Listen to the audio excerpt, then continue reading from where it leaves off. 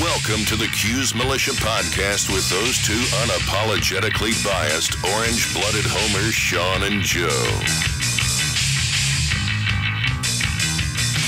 What's up, Cuse Nation? Thanks for tuning in to the Cuse Militia Podcast with Sean and Joe. If you like it, please share it. As always, the universal handle for the socials is at Cuse Militia.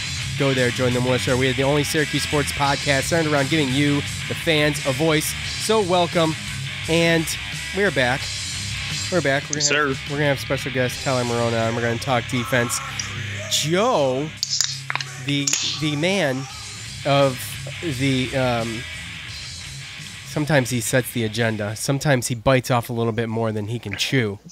Ooh. And so this is the reason for doing the entire defense in one episode with the offensive line. So we're going to try to get it all done. Yeah, well, Tyler said he wanted to do defense. Come on. Yeah, well, we had Tyler on. We'll give him his shot on defense. It's always fun to have him, and then I don't have to talk much. And he was a defensive player, and you know we're getting down to the nitty gritty. We're looking at doing the preview here of the first game, so here shortly. So. Yeah, what do we got? A week and a half, something like that. Hey, yeah. Listen, so a couple of announcements before we get into the rest. I guess this doesn't make much sense. If you're having to listen to us on a different format, you need to let me know. I need an email on that or something on that, a tweet or whatever, because... how are they going to hear this then? That's why I said if you're listening on a different format than what you usually listen on. So we're in transition. Armchair All-Americans switched over. They're now Armchair Media, and their whole platform has changed. There's a redirect in there for our show. This is our first show that we're trying to redirect with, and I just don't know what's going to happen. So I'm relying on you all to help us out if you're having to find this show somewhere else that you're not used to finding it. So anyway, that's all I have to say about that. But you'll notice the different logos. Actually, the old logo, but with kind of an Armchair Media redo or take on it. So anyway, that's that. What else? The reviews. There's a couple new reviews. I want to wait to read reviews so I can give stuff out, and I have some stuff coming. So we're going to wait for that stuff before we do that. So I just want you to know I do see them, and I appreciate them, and we will get to them. Yes. But if you have not reviewed us on iTunes, please do so. It is huge to us, and it actually is part of the algorithm for people finding Syracuse Sports Podcast. And so that is why we sit on here and ask you for those. So we appreciate it. 5 stars. If you could give 10, I know you would. But five, share stuff too. Social media. Funny. If you don't have anything nice to say, keep it to yourself. Any help we can get. Yeah, we appreciate it. So anyway. With that said, Joe and I are going to do a little bit of the news, which is not much, which is kind of refreshing for a change, because I hate being buried in the little tidbit sometimes. But we are, however, going to talk about our sponsor for this episode, and that is, of course, MyBookie. And as we know, it is a new season. Antonio Brown is with the Raiders, and he's having all sorts of issues. From freezing his feet to being a little baby about his helmet. And then we got Le'Veon Bell, and he's with the Jets. Odell Beckham is now in Cleveland. The one thing that has not changed, though, and that's where I'm putting my money on all of these games this upcoming season. MyBookie is the place to bet every weekend for the football season. MyBookie has better bonuses and more prop bets than any other sportsbook, period. This year, they're hosting the first online handicapping sports contest. First place is guaranteed to win at least $100,000, and it only costs you $100 to enter. I mean, that's quite the payout. Let's be honest. All you got to do is pick 5 NFL games against the spread every week to climb the leaderboard and score your share of the huge cash prize pool. Now, I would only recommend a service to my listeners. That's been good to me. That's why I'm urging you to go over to MyBookie right now. You bet, you win, they pay. MyBookie has live in-game betting on every NFL game. They've got the most rewarding player perks in the business. And for all you fantasy guys and gals out there, you can even bet the over-under on how many fantasy points a player will score each game. So, they have changed the promo code, and they have changed the deal.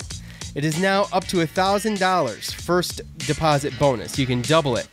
Up whatever your deposit is, up to $1,000. Okay, just use promo code CHAIR. That is the new media, the network promo code CHAIR, CHAIR, to activate that offer. Visit MyBookie online today. That's MyBookie, and don't forget to use the promo code CHAIR when creating your account to claim that bonus bet, win, and get paid. Thank you, MyBookie. So, what kind of news do we have? Good job. Yeah. What kind of news do we have coming in here? Let's see.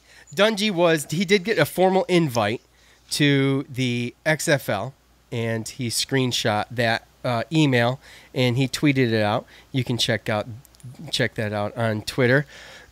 So, I mean, yeah. I don't know. Is it going to interfere with what he's doing in Syracuse with TK99 and all that stuff this summer? I don't know. But yeah, I don't know. We know where he had his heart. I don't either. But is it after regular football? That's not going to compete with the NFL, is it? Doesn't. I would think that they're not that dumb. That's what happened last time, this is just for the draft. I think right now they're putting out invitations to see who accepts for the draft. So February 2020, Joe. I'm sorry. It's right here in front of me. So right after the NFL. But I think he got let go and released from the Giants because of an injury. So he's probably not 100% healthy, and his dream is the NFL. And he's got this thing, like you said, in town. So I just think that he's kind of committed to that and probably trying to get back from his injury. I probably don't see a situation where he does that this year. You know what I mean? I think because he's got things set up, it'll probably get a legit chance again next year in the preseason for the NFL, and workouts and stuff like that through the off season, and then see how that XFL league actually pans out. You know, do you really want to? Do you really want to risk injury, or I mean, it's the risk versus reward, right? Right? I mean, you could risk injury, but yet you can get noticed. So no, and I mean, even the AAF or whatever, that old football league that they just tried doing. I mean, there's people talking about not getting paychecks and stuff. So when something like this starts, you just don't know how unstable it is, you know. So people are getting paid late, and when you're not getting paid that much as it is, you know. I mean, in all fairness, though, isn't this Vince McMahon? The XFL? I believe it is, yes. Which, I mean, obviously, yes, he has money, but I mean, he's a businessman. I'm sure there's backers. I'm sure that. Yeah, but I mean, there's probably owners as well. So again, it's probably going to be up to the owners. I don't know how it's going to work. I'm just saying that. And who cares? Really. And knowing Dungy, I mean, if I was him, having a sure thing that he's got right now in town, you know, be around the football team. I think finishing off school. So if you can do that and then still, you know, get healthy and be able to use the facilities to stay in shape and get ready for next year, and just give yourself another try at the NFL, and all the while, I mean, keep your eye on this XFL league and see, you know, how it goes, and see if it's actually an actual option in the future. But I mean, CFL to me, I don't know how much they get paid, and I don't know how many people want to live in Canada like that. I don't know if you have to or what the deal is, but that seems to be the only real second league that actually has been holding on. I don't watch it, and I don't know how popular it is, but it's been around for a while. The CFL, I don't know. Their niche is that it's more old school, like, you know, without all the flags and the protecting the quarterback stuff and things like that. That's like kind of like was like. But the XFL. Yeah. I mean, I get it. I remember the last time they're trying to do everything the NFL has changed taken or away from. Taken. Yeah. So, I mean, if you're gonna start one, that's the way you go, I guess. You know. Well, I mean, he did it before in the 2000s, I believe, and didn't work out that well, so we'll see. No, it was like one season or something like that. Yeah, I remember that. Yeah. So anyway, moving on. We have wrapped up.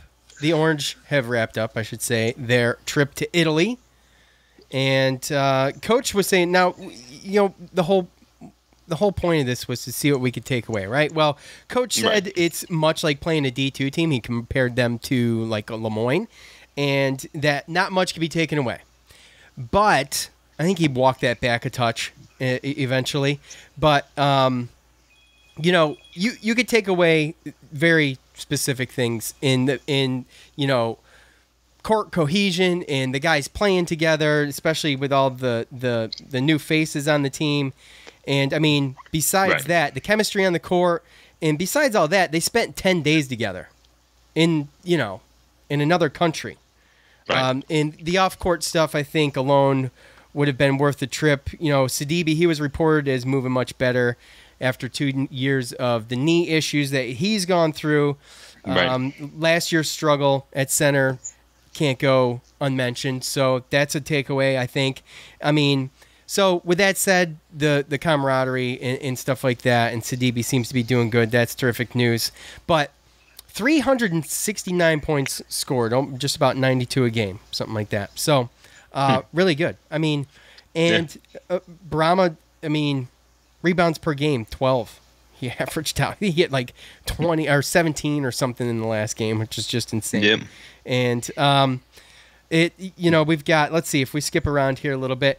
45.7% from the field as a team, 36.2% from three, 58.5% from the free throw line. Okay, so some things never change, but that's something that you can take away. Yeah, Jalen Carey, 57.2% from the field. He averaged 11 points a game, 11.8, right on the cusp of 12. Yeah, he turned it around after the first two games. Yeah, he didn't have as many turnovers, and he was playing a lot better. Started to take care of the ball. Gary I don't think he can go unmentioned with 9.5 rebounds a game, as well as 11.8 points a game, and 65% from the field. So, and they talked about his physical presence alone just being the guy that could get it done. I mean, going to be a huge addition this year with the frame he's already got. And looking like a double machine now. Yeah, I mean, the sky's the limit. Gerard averaging 10 points and shooting 44% from three. I mean, that's pretty good. Hughes averaging 14 points a game, 42% from the field. So he took a lot of threes. Yeah, Hughes is going to be the guy, obviously. Obviously, yeah. And Boeheim's going to have the green light. Exactly. Yep, exactly. And, when we talk about Hughes and we talk about him being the guy, and we talked a lot last year about who can lead this team. I think Hughes can lead the team. I think he's ready to lead the team. I mean, and if he's not, he's missing a great opportunity. So, those are takeaways, in my opinion. I think it's all good. Now, we played some scrub teams. We know that. And who was it from UConn? Didn't get to play. Jerome Dyson? Yeah, Jerome Dyson. He didn't play in the last game, and shoulda, woulda been nice if he had. Maybe give a little extra competition in a really sweltering gym where. Yeah, he's an older guy, but he definitely is. He's a good player, though. Yeah. Again, I think. How old is he now? I mean, it's a familiar name still, so it doesn't feel like that long ago. I don't know. I have no idea. I have no idea how old he is. I'm just saying he's older than the guys that are in college. Oh, absolutely. So didn't he play with Kemba Walker before that? Yeah, around that time. That doesn't seem that long ago. Was it 3-4 years ago? No. No. I mean, longer than that? Oh, okay. Well, I think more like 10. What? 8, 9. Really? Are you shortening it up, or by my reaction, or what? No. Okay. Anyway, I just don't want to admit that you're right. Maybe so. Yeah, I don't know, man. I'm usually pretty good with time and direction, and whatever. We'll see. As far as the basketball team goes, it would be really nice to have a producer to help with this show that could do live fact checking for us. Wouldn't that be nice? Yeah, that'd be really nice. Taking applications. 2006, 2010, you can. Oh my gosh, it was 10 years ago. 9. So you were right. It just does not seem that long ago. That's crazy. Right. Boy, oh boy, oh boy. Okay, yeah. I'm getting old. We both are. So, all right. Anyway, we digress. Yeah. It's time to talk about the offensive line. Now, you've got your first team, and when you look at it, we look at the new faces coming in. You have Darius Tisdale and Ryan Alexander. Ryan Alexander, we've talked a ton about. Yeah. And then, I mean, where do you want to start, Joe? Let's start with Ryan Alexander. Redshirt sophomore, 6'5", 327. Oh, that's Dakota Davis. My bad. I was going to say he's definitely not a sophomore. Redshirt senior, 6'3", 307. And obviously he was a 2-year starter at right tackle for South Alabama, and he did earn Sunbelt honors mentions a year ago before transferring. So a guy with experience coming in, and he's going to be able to help out where there's gaps, and there's some gaps, and there's just some unknowns. So on the line, it was kind of our biggest concern, right? Yeah. Well, I mean, definitely replacing the other tackle. I know that we lost 2 of them, but we always knew that Cervais could pop out there and play the tackle if he needed to, and have Heckle go in and play center. And that's kind of their plan this year. So being able to bring in a guy like that, you pretty much bring in a guy that's a starting level center with Heckle, and then you solidify your tackles with Ryan Alexander and Aaron Cervais. So Aaron Cervais, redshirt junior, 6'6", 273. He started the last 2 years at center, but spent time at each of the 2 tackle spots in spring. So he's been named multiple preseason All-ACC teams by Athlon, and it's being second, and Phil Steele's had him at 4th. So, So obviously, he's going to probably slide over. Sam Heckle's going to be snapping the ball. Redshirt junior, 6'4", 280. And he started at left guard as a redshirt freshman, and the team's 3rd guard last fall. He had a lower body injury in the spring, and he did participate in camp, though, so he should be good to go. He came in a little bit late, didn't he? Yeah, I mean, he got a little banged up, I think, at the first scrimmage, but he's back at practice. They say that they're not too worried about him. He should be a full go come week 1 against Liberty. So another guy receiving some preseason accolades, all ACC recognition from Phil Steele on the 2nd team, and Athlon had him on the 3rd team, is Evan Adams, redshirt senior, 6'6", 352, and he's a 3-year starter at right guard.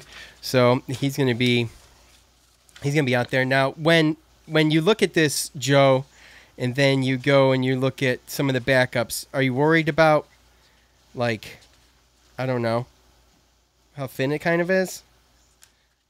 I mean, it's always next man up, right? So yeah, I mean, there's plenty of guys, but right. Well, when you get to the training camp, you start to see the rotations. You start to see the guys that they're comfortable in, and obviously they're what I read about today with Syracuse.com is that they're trying to be as versatile as possible on the line. So that's why you're seeing a lot of guys taking reps all over the place to see where they fit in the line, and maybe who are the best tackle and guard duos, so they can get the right guys on the right sides and stuff like that. And then you obviously get the backups. And as you can see, I mean, from everything that I've seen and heard, Darius Tisdale, the junior college junior college guy we got this year, he's looking like he's going to take that other guard spot wherever it might be, the left or the right side, depending on where everything falls.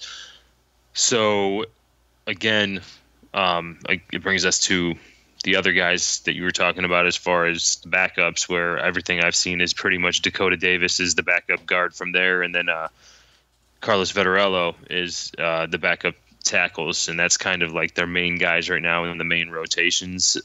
So again, there's always others, but right now that's looking a little slim, and it does scare me. I mean, 1-2 bad injuries, but right now we're sitting a lot prettier than a lot of other teams. There's a lot of other teams that might not have injuries, but they don't have the experience. And yeah, there is a ton of experience.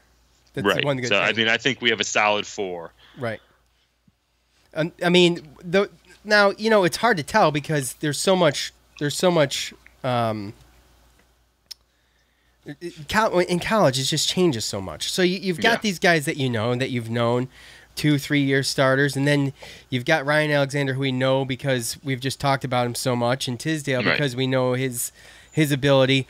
But you just look, and then it's just a bunch of unfamiliar faces. So like you said, it's just, I mean, that's what makes me nervous, and it is just next man up. It is what it is. So I mean, they wouldn't be there if they couldn't play. But I know it makes people. I know it makes people nervous, and obviously, we can't get it twisted. We don't have the season that we had last year without the offensive line that we did. So you see Dakota Martin come in as a graduate transfer senior last year, and how that worked out, and we go and grab a Ryan Alexander to go along with the 2 other returning starters, and then you hit it up. Sam Heckel, he started at guard as a redshirt freshman, and then we were so deep. I think that was because Roberts got hurt 2 years ago. He had a season-ending injury. Aaron Roberts did, so he had to go in and play for him, and he had a full year of experience. And then last year we were healthy, and he was like the next guy off the bench. He didn't even start. So now he comes in this year, and maybe some people have forgotten about him, but 2 years ago as a redshirt freshman, he started a full year in the ACC. So to me, that's a proven starter. So again, we have 4 proven starters, and we need to have a similar offensive line type as of last year to be able to have a successful season again. So it's very important. But again, like you said, that's like the toughest position to kind of judge and tell. They're the unsung heroes. You know what I mean? And they're the unsung heroes of a football team, any football team. Mm-hmm. You know what I mean? So it's we don't spend a lot of time on them, and they don't get, they're not handed trophies all the time, and they're not up on the on the table after the games talking and things like that. So the unsung heroes, man. And it comes down to they are pretty much the most important key to Tommy DeVito's success this season. So I think it's important to pay attention to it, and it's important that they get the cohesion they need to be able to do that. So anyway, anything else about the offensive line? No, just knock on wood for no injuries, man. Because like I said, I like where we're at right now. I know with the guys that we, and it's going to be a little bit of a different offense. I don't think they're going to have to worry about the quarterback scrambling around and buying time and running as much. So it's going to be a little bit different. But again, I think we're going to rely a little bit more on our running backs in the running game this year. So again, it's definitely going to be a key cog to how we do. Seeing everybody's predictions on Twitter today about what Syracuse is going to do. And it's a lot of people, 10, 11, 9 wins. And that's not happening. That's not happening if that line falls apart, if we have some injuries, a couple injuries, we're in big trouble. Yeah. Right now I'm confident with the guys we have. I'm confident. I'm confident that we have four definites and a possible. And hopefully we can figure out that possible and turn it into a solid offensive line. Yeah. All right. So that's that. Now it's time to bring Tyler on. Are you ready to bring Tyler on and let him do his thing for a minute? And we'll let him talk for a little while. Hit up the defense. I can cut his mic if I need to, if he starts going on and on and on. So unfortunately, have to give him that warning. Exactly. All right. Without further ado. All right, joining us now, as promised, is host of the Trademark Podcast, former defensive end for the Syracuse Orange, our good buddy Tyler Marona, fellow podcaster. How you doing, buddy? Doing really well. How are you guys? Good, man. Thanks for coming on. Short notice. I just texted Tyler last night, and boom, here he is. Right? I'm always happy to be the fallback guy or like the last resort guy, and I'll always be that for you guys because you guys are awesome. I appreciate it. So thanks for having me. No problem. I called everybody else I knew, and I'm like, well, I guess I could text Tyler. Why not? So that's fun. Oh, stop. At least you didn't have me on for specialists. If you had me on for the specialist episode where all we do is talk about the guy who won the Lou Groza Award last year, and we run out of stuff 10 minutes in, then I would actually feel some type of way. But defense, I think we're going to be okay. No, we decided. Well, we've already talked about having you on for defense, and then we did your show, which is great. You've had a couple great guests since then. Chris Carlson was on most recently, right? And he's awesome. Coach Edinger, that was a great show. If you want to check out Tyler's Trademark Podcast, and he does a good job, man. He gets the big names. See, we just get Tyler Marona. He gets everybody else. So we get the guy that gets the guys. But anyway, so it's all a hustle, man. It's all a hustle. That's all it really is. So with that said, do Alton Robinson and Kendall Coleman need a formal introduction? I mean, do you think so? We've got where I want to start here with this, I guess, is Williams, McKinley Williams. He started opposite of Chris Slayton last year, and obviously he's out. And you got Black and Ruff probably to start. So, I mean, in your opinion, depending on how long McKinley Williams is out, I mean, how much deeper can we go there before? That's always the $1 million question. But I'll tell you what, McKinley Williams, the report today is 2 to 3, are week 2 or 3 in the schedule. So the hope, obviously, is for 3. That's Clemson, home opener. That'd be great to have him back. But, you know, the interesting thing with defensive line, I was thinking about this today, and this is something I wanted to bring up. It's not the same as offensive line. And what I mean by that is offensive line needs continuity throughout. You know, they need multiple reps at the position they're going to start at for a little while because they have a common goal, whereas defensive line doesn't necessarily have common goals. Yeah, they want to prohibit the offense from moving forward, but the individual jobs are so unlike every other spot on the line that there is a lot of, you know, specialty within the position itself. So as long as we can have guys that are able to plug in and play at a certain position, like with nose tackle with Josh Black, first off, we saw him in the documentary in 270, what he's listed at. That cannot be exactly what he is weight-wise. That guy's like 305. That's like 10% body fat. So I feel really good about him right now being, you know, just a plug guy. Hopefully the idea moving forward is that he can turn into a guy that uses his size, strength, power, the combination. Power to me is something that just as a defensive lineman, it's a buzzword that always gets thrown around. But the big thing is that power, strength, and speed combined to, you know, really create explosion. And that's what I think is going to be, you know, huge for this defensive line up in the middle. Because I rewatched Chris Slayton from last year, and he is like, I know Coach Baker's trying to do this, but unsung hero, man. Like, yeah. That guy was taking 2 guys at a time and, like, just moving. Like, the fact that he was a 7th-round draft pick looking back is somewhat of, like, a crazy success story, but also selling him a little short. Like, I think that he should have been a little bit higher in the draft. But then again, you know, draft stuff is for another day just because of the state of our program from before. But the guys in the middle, they're going to need to just really focus on I hate to sound like a coach, but like they really just got to focus on making sure that when they realize that nobody is supposed to come, you know, up into their gap and move them off the ball, that's all we really need from them the first 2 or 3 weeks before we can get to where, or really 2 weeks, we need guys that aren't going to just have complete mental lapses like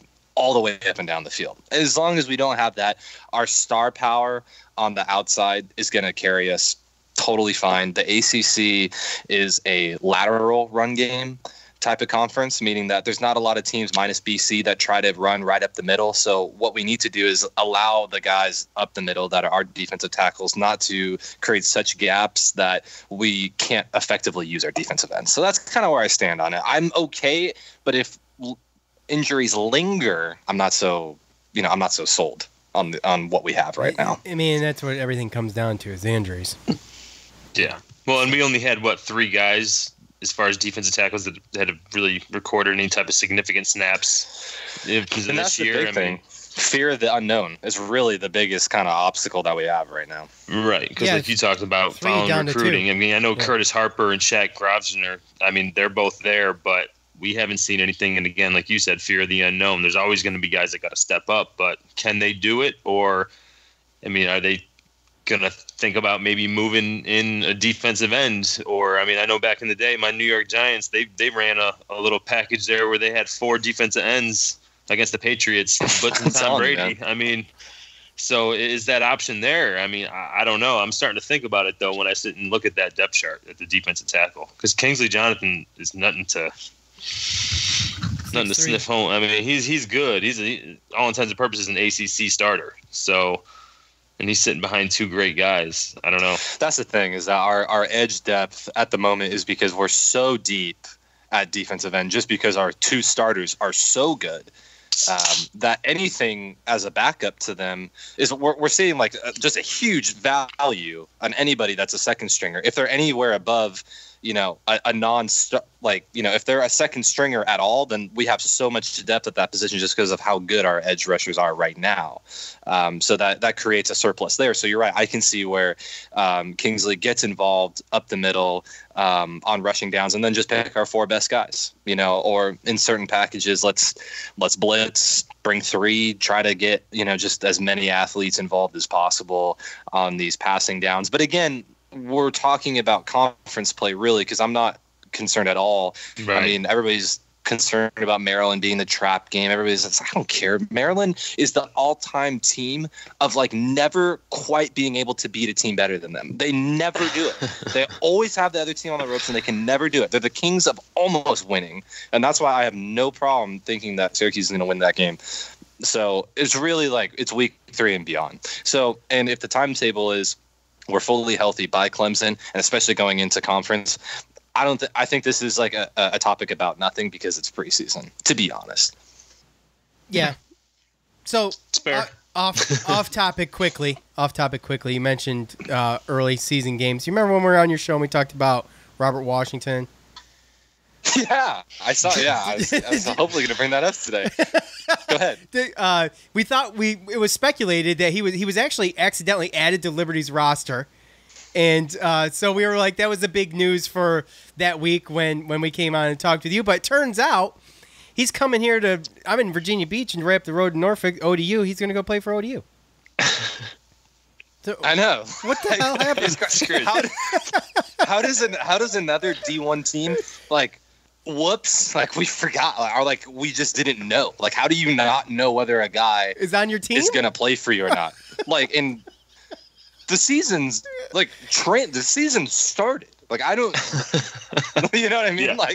How do you just whoops? Right. Former Syracuse recruit, by the way. That's why we bring it up. I don't know if I prefaced He committed full boat, right, and then decommitted. Yeah. I'll never get that. I remember they were going to do a ceremony. You know how, I'm not sure if I'm going to make another NBA reference, but, to recruit Blake Griffin to go back to the Clippers, they, did, a ceremonial, this is what's going to happen when you retire. We're going to lift your jersey in the rafters. So they, showed him, a presentation, this is what's going to happen to you. And then, obviously, they traded him, which is, hilarious in hindsight. But I thought the funnier thing was, I thought for Robert Washington, we were going to do the opposite of that. We were going to lower 44 out of the rafters as a ceremonial gift for him being our first 4-star running back in however many years. So the fact that we were going to lower 44 out of the rafters and give it to him, and then he mistakenly gets added to a team that we're playing, it's it's the greatest story. It's one of the cooler stories and funnier stories that's happened in recruiting in a while. At least for our squad, Yeah. I mean, if you gotta laugh at some of this stuff, right? I laughed when I saw it today. Yeah. All right, linebackers. Whoops. Now it seems like every year that at least during the Babers era here recently, the linebacker position's been a carousel of players. Now, Tyler, do you feel more comfortable, less comfortable with what we've got lined up this year? Is it going to be any different? Or do you just foresee the same type of scenario? That's a good question. I like to be an aggregator of information, at least in my brain. And what I mean by that is Julian Wiggum on my podcast, all he said was that they have to be serviceable in the way that we're going to play, just because it's going to be very secondary. The secondary is going to drive how well we rush. The rush is going to, determine how well we cover. But here's, the guys in the middle of the field that are, behind our defensive linemen, are the linebackers. But for the most part, in this conference, we're going to be playing against teams that throw the ball in large volume. And that's just how football is being played. So for the most part, we need 2 good rangy linebackers on the field at one given time. So I feel comfortable with Andrew Armstrong. I don't know how we're going to be in the middle, but to be honest, if we have returning captains on this team, which there are plenty, and captain's a word that gets thrown around, and really what that means is just leadership. If we have good leadership and we have seniors up and down the 2 deeps and returners, which means that, okay, number one, we don't have guys that are in there needing to learn plays. We're not putting first-year guys in there. The only guy that I see on the linebackers and really in this whole area that's a newbie is Michael Jones. Yeah. So if he's up on the playbook, or even if he knows 10 plays, if he knows the 10 plays that we need to run, like, dude, I'm telling you, when I was in camp, if I knew how to run 10 plays efficiently, I would have been in a whole new world. I knew like 3, and I was like a guy that thought I knew how to learn plays, but it's really the speed, combining with all these different looks, everything else. And it's like, oh my gosh, like it's overwhelming. But like, if it's just on him and that's one guy that's like, okay, well, if I can only learn this amount during camp and I can master that, and then after camp's done, I can spend a little bit more time, learning, watching Andrew Armstrong, a guy that, made a bunch of plays last year, got plenty of time, is returning, knows the system through and through, hopefully. And yes, there are a lot of tackles to be made up with Ryan Guthrie and Kalon Whitner being gone. That's true. But at the same time, people will make up those tackles. Like, unless every team runs for 1,000 yards a game, like, the tackles will be made. So it's just like, I think it's just going to be a lot more dispersed this year as opposed to the past couple of years where it's like, we see the same thing on the offensive side where one receiver gets the bulk of the work. I don't think it's going to be the case again. Like, I think it's going to be a little bit more throughout our second level as far as getting tackles. And I honestly hope that, there's just, I'm trying to figure out the right thing, or how I want to present this, but it's just more so like, I think it's, like I said, it's just going to be more balanced across the board with the production. And it's just, when we are playing a run heavy team, we're just going to find out then. Like, I just don't know, so that is my biggest unknown. Well, you didn't really make me feel any better that time. But here is the reason to feel better, is because when we are in that nickel setting, that 4-2 with, a pull down safety, which is looking like Trill Williams right now, that guy is a bona fide baller. Our defensive line are going to be ballers this year. Andrew Armstrong did play last year. Okay, so the only guy we have right now is Lakeem Williams. Fair. But he's a 6', 225-pound senior, which means that he's ingratiated in the program as well. Middle linebacker, as long as he can call the plays, again, should know how to get into the right spot at the right time. Middle linebackers are replaceable. The guys that aren't replaceable are the guys that are behind him. So that's really what it comes down to. All right. Joe? Yeah, I just think Lakeem Williams brings a little bit more size than Whitner did last year. So I hope that maybe that changes a little bit, because obviously Whitner was a safety. Changed over. Yeah, he was a safety. So again, by the end of the year, middle of the year, those two were great. They had a bunch of tackles, but like you said, I think Andrew Armstrong is probably going to be in the beginning of the year ahead of where Guthrie was last year, just because of his experience. And then Lakeem Williams, from everything I've read, last year was basically him learning the playbook, like you said. I think physically he's there. I think he got playbook last year, so now I think he's ready to put it all in. And again, with Mikel Jones, hopefully we get some of these other guys that can pick it up and help. Maybe if we do have to go 4-3 against some of those running teams like BC, Wake Forest, like you talked about.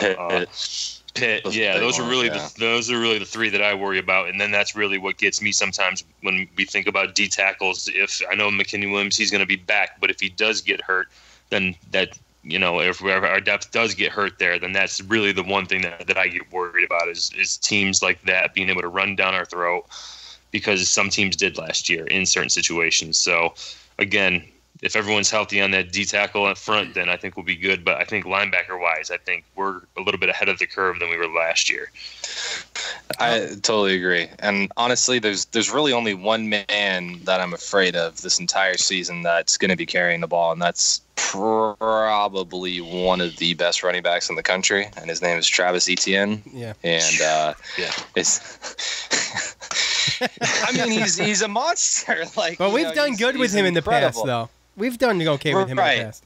Well, we silenced him, and then all of a sudden he's like, "No, hold on, I got this." And I rewatched. He defeated us, like he did. But I'm not going to. The second last year. Right. Oh yeah, I rewatched that game the other day actually. But he's only getting better. Oh, absolutely. And I'll tell you what, it was arm tackles. It was depth and arms. I mean, he was just running through arm tackles. Fourth quarter, you could just tell that we were just tired. That's what it was. ETN in the fourth quarter killed us.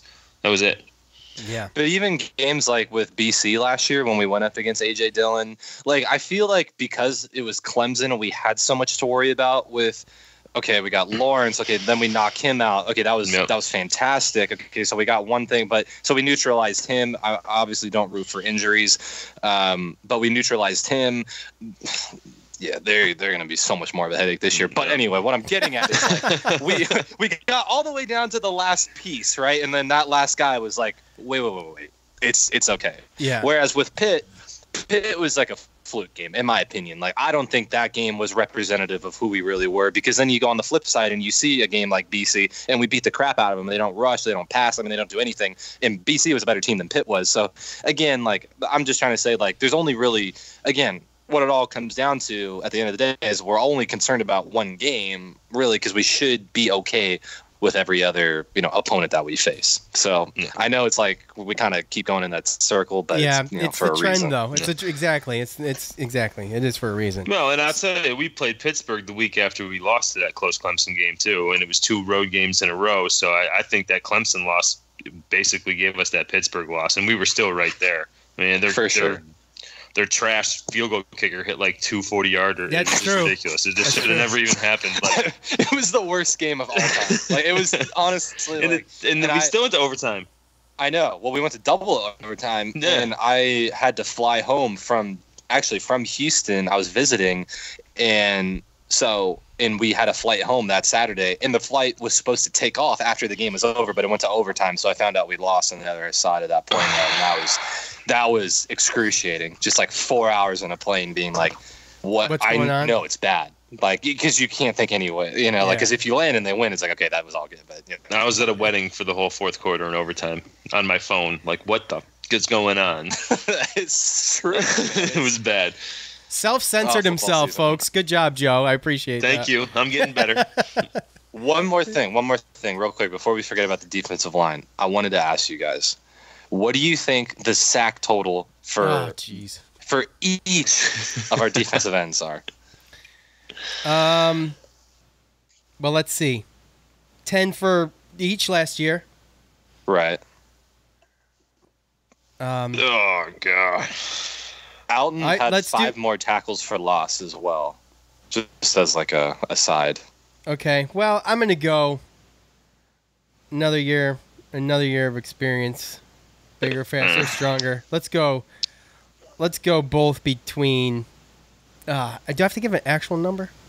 Screw it, man. Nail it. What do you mean? Yeah. What do you mean an actual number? I was going to give a window. What else are you supposed to do? I was going to give a window. Is it going to be like 5I for 5 imaginary number? Let's do... I'll say... How about over or under 12, Sean? Over. Yeah, thank you, Joe, for making that easy. Over 12. You always need to get just bailed out. That's so stupid. I know. Look, thank you. I think Kendall Coleman will probably have more. I think he's probably going to get 14, 15, only because I think that Alton Robinson's going to get so much more. I know. I know it's a lot. Triple team. But I really think that Alton Robinson's going to get a majority of his, they're going to be on him. He's been more hyped than Kendall Coleman in the offseason. So, barring an injury again, I think Alton will probably be right around his same. I think it's going to be, it might possibly be a Chris Slayton. I know it's a little bit more difficult for a defensive end to be handled like that, but every offensive line went after Chris Slayton because they knew they had to kind of neutralize him. And I think that Alton Robinson is going to be in that position this year, ultimately, even though he's a DN and it's a little bit more difficult. I can see every running back chipping him, tight ends, backs, everybody. So that's just my personal. I think Kendall Coleman will go a little bit high. I mean, I know 14, 15's up there 100%, but I know. Hey, that's like what? Hey, man, go big or go home, dude. 1 1/3 a game. Didn't Kendall have 3 in the bowl game? I understand. I love the guy. We follow each other on Twitter, not to brag, but it's just like one of those things where it's like sounded like a brag to me. You gotta get it in where you can get it. But they rush so differently, which is why I really think that they play so well off of each other. Like Syracuse lucked out so well by having them both. Like that is how you want to structure an NFL defensive line. Like you want to have a guy that can set the edge super well. Then you want to have an athletic freak on the other side. Like if you look back at the old Niners, not that old, not that long ago, but you had, Justin Smith and Aldon Smith.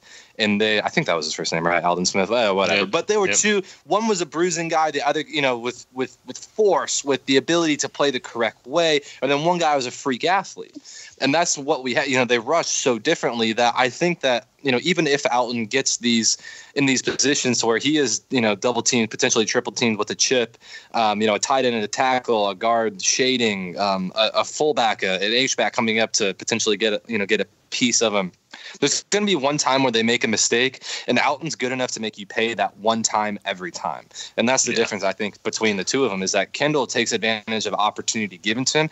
Alton makes his opportunities. Like, he manufactures these sack opportunities. And that's what is so exciting to me, is that, like, he can lose 95% of the game, and that one play, that one opportunity he gets, that last 5%, that is going to change the game right there. So I think Kendall Coleman will stay on his pace, hopefully 1 a game, maybe, for the games that he has 0, the whole have 2. But I think Alton's just going to chip away. I could see 13 for Alton and 11 for Kendall. But I think that Kendall does a much better job this year at creating tackle for loss opportunities, if not for him, for somebody else. So yeah, that's kind of where I fall on that. Well, I'll tell you what, Alton Robinson too. I think he was recruited and he was committed at some point to go to like Mississippi State back when they had Dak Prescott, and they were good. They were real good back then. So was it Mississippi State or A&M? It was one of the two, because I know I think he's from Texas. It was one of the SEC schools. Yeah. They both look the same to me, so I don't know exactly. But either way, I mean, even if I know I went a little high on Kendall Coleman, but I'd say an uptick from combined 20 to combined 25 this year is probably, without individualizing it, I think exactly. I'm right there with you. So he walks his 14 back. Before we do... Oh, dude, come on. Before we do... You wanted to do a window. Come on, get out of here. Oh, I was going to... Yeah, well, I mean, 12 to 15 something like that. That's kind of what I was thinking. So, God. I mean, I'm not... Do you know how big of a gap that is?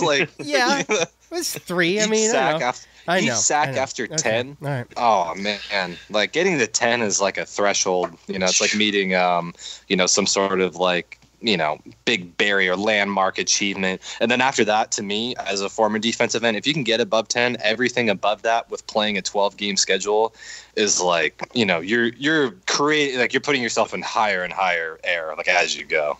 Yeah, absolutely. So that's why, anyway, before... I'm just gonna move on. Yep. Please. So before we do DBs, I think this is the perfect time for the poll, because you'll see why. I put out a Twitter poll, 138 votes. That's kind of weak, guys. Which fresh face on defense do you think will have the biggest impact? Drew Tuazama drew 9%, and then Cornelius or Neil Nunn at 12%. Lee Pogba at 25%, and then Michael Jones at 54%. So, I mean, I didn't actually vote on this, but I'd say Michael Jones too. Yeah, it seems like the runaway. But I mean, I'll tell you, I want to see Nunn really bad on the field. I don't know why. Maybe it was the commit, decommit, recommit. Maybe that did it for me. Oh, and he was largely looked at as our best recruit as well. Yeah, so. Yeah. This Michael Jones, though, I mean, he's going to be well, one of the better. Right. I mean, Jones is looking to be starting in 4-3 package, and so at least all through spring ball he did. So I don't know. What do you guys think? Do you agree, Jones? That's it. Winner, hands down. Yeah, without a doubt. Yeah. Okay. Well, yeah, and I mean it's like what you were saying. I mean, if somebody brings you 20 Toyotas and they bring you, a Mercedes, you're like, dude, I don't care about all these other Toyotas, man. Like, I just want the Mercedes, right? It's the same thing, It's like you're drawn to that because there is legitimate reason to be excited. Like, you're handed this really awesome gift, and it's like, all right, let's see what you can do. I've never had something like this before. We want to take it for a spin. It's the same thing. I mean, I'm right there with you. It's the star power again. Once you go above 3 stars, everybody gets excited. Yeah, me included. Yeah, exactly. All right. I don't know if this was on your show or if it was a phone conversation, but you mentioned that you could talk defensive backs. You can make a whole episode out of it. Could be because there's about 50 of them. But that's the thing. So we briefly talked about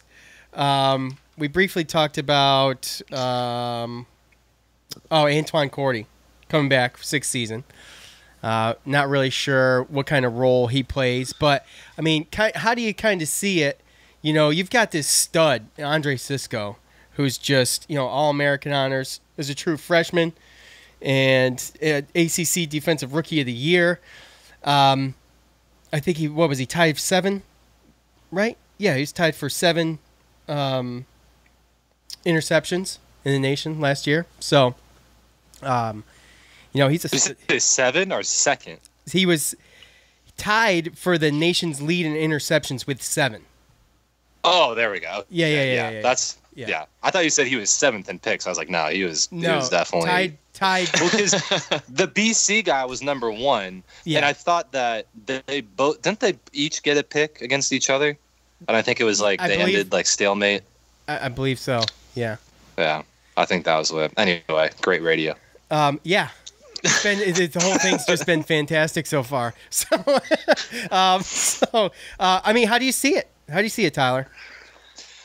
Well, like you said, I mean, there's so much love to go around, and it's like it honestly it brings a tear to my eye because what's the one thing? So in 2013 when I arrived on the scene, that's when we moved into the ACC, and you know how many NFL wide receivers were in our conference that year, and I was just like, dude, we are not going to do well against these teams. Like Humphreys, Martavius Bryant, Sammy Watkins were all on one team. Yep. Then you got all the guys, Kelvin Benjamin, O'Leary at Florida State. I mean, every team had an NFL wide receiver. Nothing has changed, but the difference is that we're now winning games because we have the ability to actually put a body on somebody. We have these athletes that are able to keep up with guys, and that's what's exciting to me is that, like, I don't have to go into a game anymore fearing about, okay, well, the other quarterback's going to have their career day against us. Like, that's over. Right. Nathan Peterman got an opportunity in the NFL because he beat Clemson and he put 70-plus points up on us. Like, that's the reality of this season. You know what I mean? Like, the guy is terrible, but he had a career day against us, so, like, he gets to put that on his highlight tape. The really cool thing about where we're at as far as our secondary in general is that everybody has at least 1 year playing, and most guys have more than 3. And what I mean by that is we have Chris Frederick, redshirt senior, Evan Foster, senior, Devin Clark, his backup is a redshirt junior, so that's 4. Ife Melifonwu, 3. Trill Williams and Cisco are the only guys with 2. So to me, it's like we're good. We're chilling. It's nothing to worry about this year in general. Yeah. Like it's not nothing to worry about because, again, like we got some big opponents. But the great thing is that, again, if you were to structure a team the way that you would, at least I would like to have it, structured, is that, okay, we have guys that can cover in the back end so that if the quarterback holds it for 3 seconds, he's toast. Like that, and that's just the way it's going to be.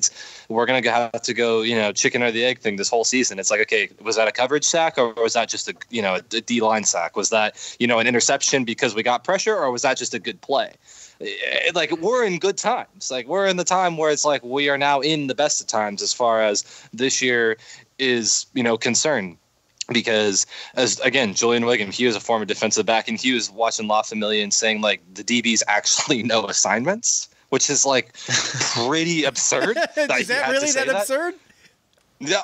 I mean, it's absurd that he's got to say it. Yeah. That's So what I'm saying is that like we had guys here before who didn't know their assignments. Right. So it's that like he's pointing you're not going to be able to win that way. So we finally have the guys with the high IQ that also are fitting in their bodies. We've always, if you're playing Division I football, and you're not succeeding, it's very seldom because your body is failing you. It's because it's up top that you can't put it together, because most college coaches don't make mistakes on bodies. They don't.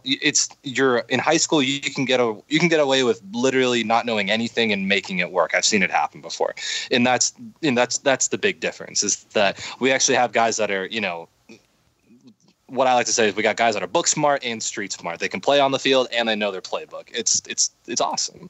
And I think really the biggest guy that to me is the unsung hero in this whole thing is Chris Frederick, just because I think that he does so much dirty work. He had so many tackles last year. He was pressuring the line of scrimmage with these outside runs. He's a guy that's not afraid to get dirty, throw his pad level down, get in the mix with these big running backs, so that when they do try to take a shot on him, he's like, just wait. I got that covered too. So, I mean, it's like that's the guy that I'm really interested to see, because I think that he can have a big NFL push with a great season this year. Really? Team high 31 straight games, too. Chris Frederick. Hey, it's beautiful. Well, dude, and that's the thing that he mentioned, like what Julian, what he mentioned, like a lot of times you can't see that, especially as a fan, like on the couch. Obviously sometimes it looks like blown coverage, but you don't know personally whether or not. If you're in the huddle and you're a teammate, like this guy doesn't know what he's like. That behind the scenes, and that's why when you look at something like La Familia, you can see that kind of stuff. But I mean, one of the things that I look at as far as a fan that's just been off the field and not been like to where you have been, Tyler, is the size of our defensive backs in the corners. I mean, I remember the days of the Cordell Hudsons and Juwan Dowells and Rodney Williams. And granted, I mean, I thought that they were great players, but they were not the size that these guys are when you're looking at Trill Williams and Chris Frederick. I mean, those just like 6'1", 6'2" corners, the NFL size corners with the same speed, bigger, longer range. So again, this secondary actually looks like a top 25 college football secondary, and 100%. Like what you said, it's definitely exciting. And like you said, the secondary is deep. We're here, and if we weren't as deep, then maybe Cornelius Nunn would be higher up in that poll. But I think it's one of those things where that's just one area that if I had one negative thing to say from a fan watching. And I know Evan Foster's made some great hits, some great plays, but just his angles after catches in the open field, Evan, please. That's about the only thing. Other than that, I'm golden with the secondary. I don't think we got a lot to worry about. I've seen it's gone miles and miles since Papers got here. So can't say enough about the secondary. It's solid, and they're fun to watch. I mean, they're freaking they're playmakers. Yeah, exactly. I mean, they're awesome. Yeah, they made and Melifonwu, by the way, 6'3", 207. Just what I'm saying. I was looking at that. You see what he did in North Carolina game last year, and you're like, I want some more of that. Yeah. And then that's why he's starting to head a scoop this year, because he probably got in the weight room, put on some more pounds, and he's looking like the North Carolina last year. And again, Trill Williams, I can't wait to watch this guy. I know. I can't wait to watch. After 1 year under his belt, I just cannot wait. And Cisco too. But I mean, as far as Cisco, goes, yes. But he's been slowed by injuries, so I mean that's always a worry, and it's kind of one of those things. It's like always just a worry. Same with Scoop Bradshaw. So I don't know. It's gonna be fun though. Well, Baber said we're a defensive team, right? That's what he said. Now we're a defensive team this year, right? So this is my question. I love it. I'll take it all day long. What is your Tyler first? Yeah, what's up? What is your preseason grade for the defense? Okay, so let me clarify that real quick. Not to be like an a-hole about this, but what is the curve? Like, is Clemson or Alabama like an A+? Like, are we just going on like ultimate team, like 99s, all like 100 out of 100? Yeah, letter grades. I would say, yeah. Like the old school college football games. Yeah. Okay. Yeah. Okay. For sure. A-. I think it's an A- team. That makes me feel the good. only reason why it's not an A or better is just because of lack of experience in the linebacker position. Yeah. Granted, like if this was a video game, it would just be purely based on their attributes, which I think that even at that linebacker position, that second level position, our attributes are fine. Again, it's just like the awareness factor of all of it, playing into it. But that being said, if the D-line shores up, injury-free, everybody's injury-free, I think this defense, man, this is a top 10 defense at the end of the day, even if the stats don't reflect it, just because there will be some games where I think we could possibly be blowing out teams early, and then we just kind of like let garbage time, factor in there. So, but I think like on a PFF, a Pro Football Focus standpoint, like, yeah, this is like a 90 to 91, 92 rated defense out of 100. That's awesome. Joe? I was going to go B+. Okay. And that's basically, again, it's just the unknowns of certain positions. But again, if people fall into place just like certain other ones did last year, I could definitely see where Tyler's going with that. Absolutely. So I just want it to be Liberty. I just want it to be August 31st, 6 p.m. Oh, you're telling me, man. We're so close. We're so close. 11 days away. I do have multiple fantasy football drafts up until that point, so I don't want to just fast forward. But again, that's. Are you going home for a draft? What's that? Are you going back to Syracuse? Yeah, I'll be in Syracuse. Yep. All right. Well, hey, Tyler, where can they find you? At Tyler Marona. Always.